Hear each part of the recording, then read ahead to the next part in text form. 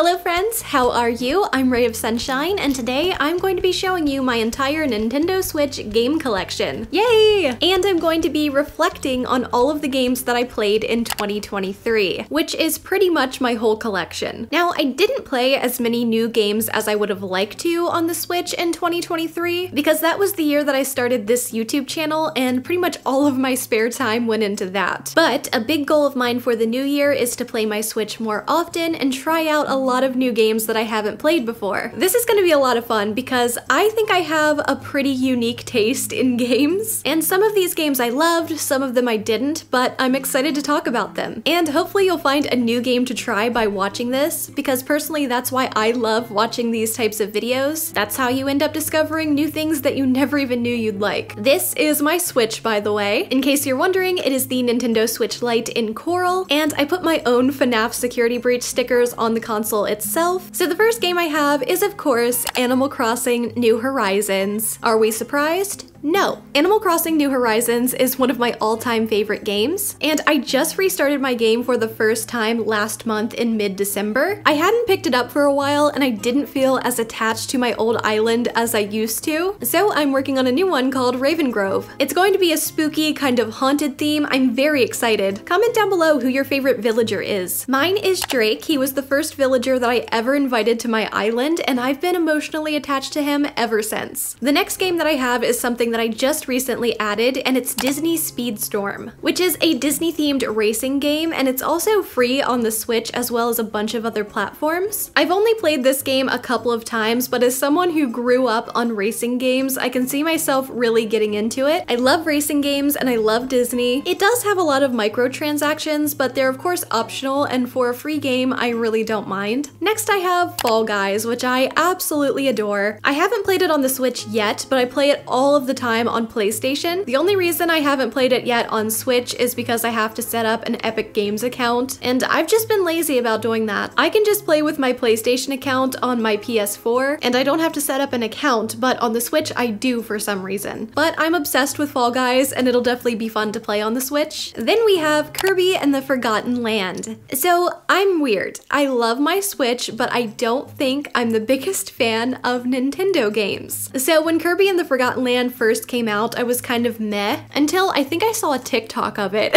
where someone went around making Kirby wave to everyone, and I thought, this is the cutest freaking thing ever, and I have to have it. And someone on Twitter actually ended up recommending this to me as well. I think they watched my channel, so hi, you know who you are. So I gave it a try, and I really liked it. I didn't 100% the game, but I did complete the story. I'm not someone who enjoys games with combat, and I'm not really into platformers, but this was really fun for me. The combat was relatively easy. I didn't struggle with it a lot until the very end of the game, and it's just so freaking cute. Okay, this next one might be the weirdest game in my collection, but it's one of my absolute favorites. The next one I have is a little game called Golf Hole-in-One, and it's like mini golf, but you have to make a hole-in-one. In case you're new around here, hi, I have ADHD, and I'm always listening to something either on my computer or my TV, but I can't sit still unless I'm doing something with my hands. So I was looking for a simple game that I could sit down with and play without needing to give it my full attention. So I found Golf Hole-in-One, and it's just what it sounds like. You can only progress in the game if you get a hole-in-one on each level. I think I spent $2 or $3 on it, and I've completed the entire thing about 3 times. I just erase my save and replay it. So I am a big fan of Lego games. I've played a lot of older ones, but for a while I missed a lot of the new releases because I didn't have a console. So I've been catching up on them, and the first one I have here is Lego DC Supervillains. This is one of my favorite Lego games ever. I got this one on sale for like 50% off on the Nintendo eShop. It was super cheap, and I loved it so much that I'm seriously considering getting a physical copy for my little collection. I love that we play as our own character, and when I played through, I actually designed my character to be Shigo from Kim Possible, and I made her powers green. It was so cool. This one was so much fun. I loved the story, loved the characters. I had such a blast with this one, and I really need to replay it again soon. But as much as I loved Lego DC supervillains, I can't say the same for this next one, which is Lego The Incredibles. I asked for this game the first year that I got my Switch, and I would say that I enjoyed it, but it just isn't anywhere near one of my favorite Lego games. This was kind of just a recreation of the two movies, and that's totally okay. One of my favorite Lego games was Lego Lord of the Rings, and that was a recreation of the movies, but this was just lacking something. I thought it was a little boring and also very short, so not a favorite of mine. Next up, we have my first ever Story of Seasons game, Pioneers of Olive Town, and I have mixed feelings when it comes to this game. I like that there's romance, but that's about it. The world feels very, very tiny, and the gameplay is super repetitive. And it was kind of hard to get custom outfits, which really annoyed me. I'm currently romancing Ralph, the park ranger, and I think I'm close to marrying him, but one day I just sat this game down and I never picked it back up. So yeah, haven't even finished it. If you're a fan of the Story of Seasons games, then please do let me know if there's a better one out there, because I really do want to get into these games. The next game I got for like 99 cents. It was on sale and I used some of my gold points to purchase it, and that is State of Mind. My bestie Whitney recommended this to me, and I haven't finished it yet, but I do really like it. It's set in the future where robots are very much a part of society, and the main character wakes up in the hospital after an accident and he tries to find his family. There's no combat and it's very story driven, so it's a pretty chill game and definitely something that I need to get back into. I mentioned earlier that I'm a big fan of racing games, so of course I had to get my favorite of all time, Crash Team Racing. Of course, this is the updated version, Nitro Fueled, which combines both games, CTR and CTR Nitro Kart. It also includes new tracks, and I love this game. It's so much fun and so nostalgic for me. I spent a countless amount of hours playing the two original games, and to see it updated like this with amazing graphics, new tracks, new characters, customization, it's amazing. Next is a game you might not have heard of before, and that is Mask of the Rose. This is a visual novel that takes place in Victorian London, and it's a mystery dating sim adventure game. And it's really weird, but in the best way possible. I love it when we get to be the main character, and I do like romance and dating in games. I ended up dating Archie, and I am totally in love with that character, and a lot of people don't seem to like him, and I don't understand. He's so cute. I love this game. I think it's super unique. The art style is beautiful, and the game is absolutely insane.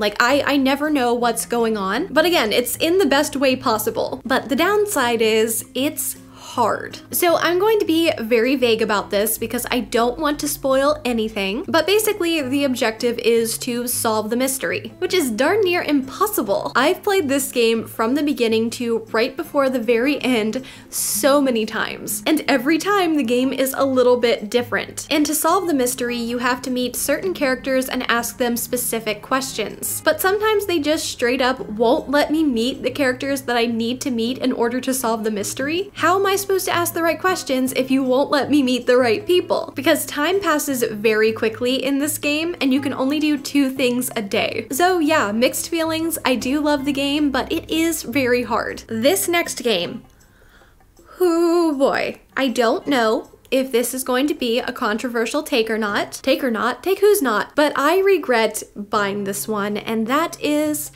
Bear and Breakfast. It makes me upset just thinking about it. Bear and Breakfast is about a bear who opens up a bed and breakfast, and I absolutely adored it at first. The characters are so cute, the dialogue is very funny and very clever, but this game was originally made for PC, and it shows. This game was a nightmare to play on the Switch Lite. Now, to be fair, I did play this game before I got my glasses, but I could barely see or read anything on the screen. The controls were really clunky and confusing, and then I kept running into glitches while playing this game. The first time I encountered a glitch while playing, I was several hours in, and I got Hank, the bear that we play as, caught in a bush. It took me a while to realize that I could reset Hank to get him out, so that ended up okay, but it did stress me out a lot. But I kept playing, and my goal was to unlock cooking, because at the time there was a lot of bear and very little breakfast. But when I finally got cooking, I got onto the second recipe. I think it was mint tea or something like that, and it just wouldn't let me cook. So I couldn't do what I needed to in order to progress. And after that, I just kind of quit. I was done. But yeah, this game just wasn't as fun as I had hoped, shipped, I definitely regret purchasing it. Now let's talk about my absolute favorite game that I played on my Nintendo Switch in 2023,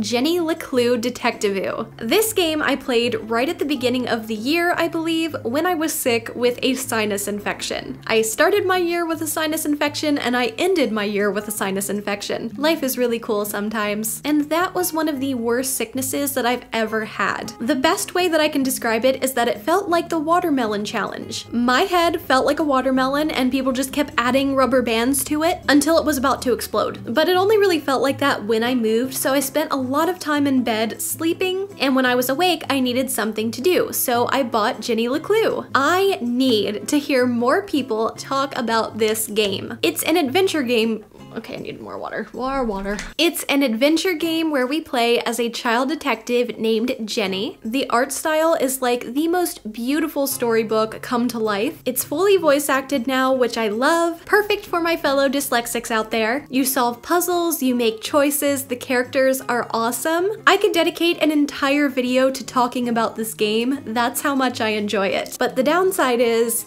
it ends on a cliffhanger, which really upset me at the time because we spent the whole entire game trying to solve this mystery, we snaw, and we don't get any answers. There is a sequel in development though, thank the Lord. If I could encourage you to pick up one game from my collection, this would be it. I highly recommend this game, but just keep that in mind in case you're interested. It's still worth the buy, but just be prepared for that cliffhanger. And that's my Nintendo Switch game collection and everything that I played in 2023. I'd like to give a shout out to Maddie, also known as Permapup. She made a video like this recently and it really inspired me, so I will link that down in the description below in case you're still looking for some new games to add to your collection. Be sure to let me know if you've played any of these games before and what your favorite game was that you played in 2023. And if you're new around here, please do consider subscribing to join the Sunshine Squad. Here we play all kinds of scary and spooky games, so if you're into that, why not stick around? Thank you all so much for watching. I hope you have a very happy and blessed new year, and until the next one, have a groovy day!